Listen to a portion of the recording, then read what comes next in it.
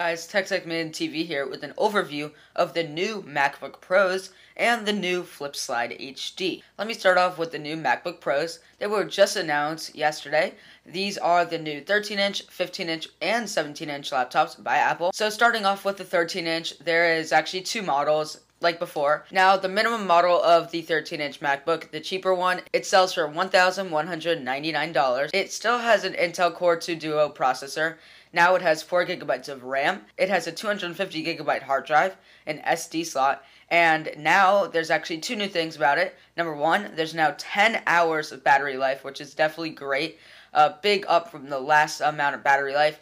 And then there's actually new graphics on the new MacBook also, and these are NVIDIA GeForce 320M graphics. These graphics will supposedly provide 80% better performance and will supposedly use 40% less power. Now, the upper scale 13-inch MacBook Pro sells for $1,499. It has 2.66 gigahertz, an Intel Core 2 Duo processor as well, 4 gigabytes of RAM as well, but 320 gigabyte hard drive, and everything else is the same as the lower scale model. Now, Apple also introduced three new 15-inch MacBook Pros. The lower scale model has 2.4 gigahertz. It has an Intel Core i5 CPU, which is definitely great, and that's what many people have been wanting for a while. It also has 4 gigabytes of RAM, 320 gigabyte hard drive, and SD card slot, built-in 8 to 9 hour battery, which you'll definitely expect with better specs and a better CPU, Intel HD graphics, and NVIDIA GeForce GT 330M graphics with 256 megabytes of RAM on there. Then the next 15-inch model is 2.53 gigahertz. It has an Intel Core i5 CPU, 4 gigabytes of RAM, a 500 gigabyte hard drive, an SD card slot, and built-in 8 to 9 hour battery along with the same graphics. That model sells for $1999. Then the upscale 15-inch model has 2.66 gigahertz, an Intel Core i7 chip, which is even better than the i5, obviously, 4 gigabytes of RAM, a 500 gigabyte hard drive, built-in 8 to 9 hour battery, NVIDIA GeForce GT 330M graphics with 512 megabytes of RAM, and this one sells for $21.99. There's also one new model of the 17-inch MacBook Pro. Unfortunately, this has an Intel Core i5 CPU, so if you want i7, you're going to have to get a 15-inch MacBook Pro. This also has 4 gigabytes of RAM, a 500 gigabyte hard drive, an Express Card 34 slot, built-in 8 to 9 hours of battery, Intel HD graphics, NVIDIA GeForce GT 330M with 512 megabytes of RAM,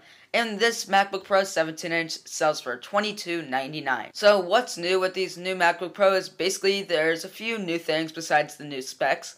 Basically, in the 15 and 17-inch models, there's now automatic graphics switching. The battery life of all these models are obviously much higher than before. There's an option to actually boost the 15-inch MacBook to 680 by 1050 resolution instead of 1440 by 900. And now there's actually inertial scrolling on the trackpads, and that's basically just a flip motion that you can use on your iPhone, iPod Touch / iPad. Now, the next topic for this video is the FlipSlide HD is actually now available.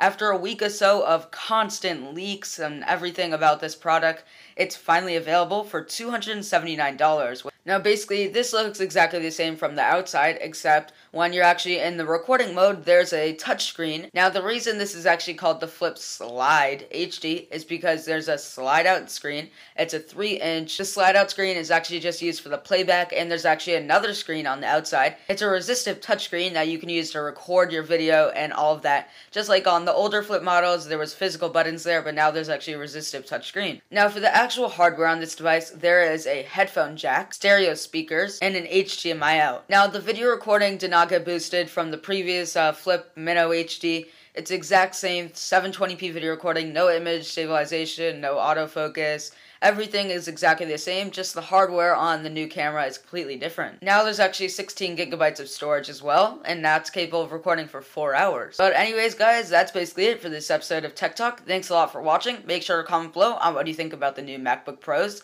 and what do you think about the new FlipSlide HD. Thanks for watching.